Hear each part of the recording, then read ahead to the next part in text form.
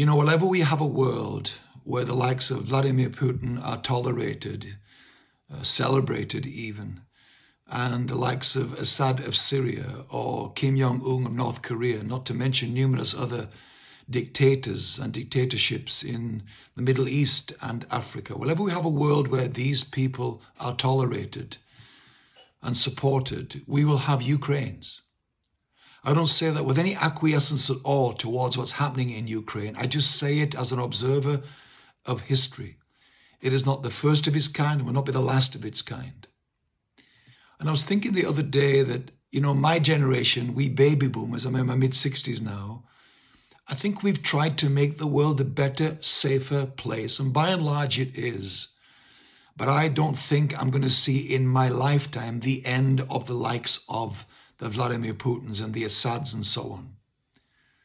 Maybe therefore in your lifetime, you young people watching and listening to this, you have always been the hope of breaking patterns of history. The Arab Spring of 2010-11 was led by people like you, teenagers, kids, that took to the streets by their millions all across North Africa, beginning in Tunisia and stretching to Libya and Yemen and Egypt and Syria, toppling ancient dictatorships and oppressive regimes. They shed blood for it. On their watch, they said, enough is enough. Now, I know that doesn't mean that those countries now have democracy and freedom and civil rights and human rights. I know that's not true, but it's the beginning of the end of those regimes.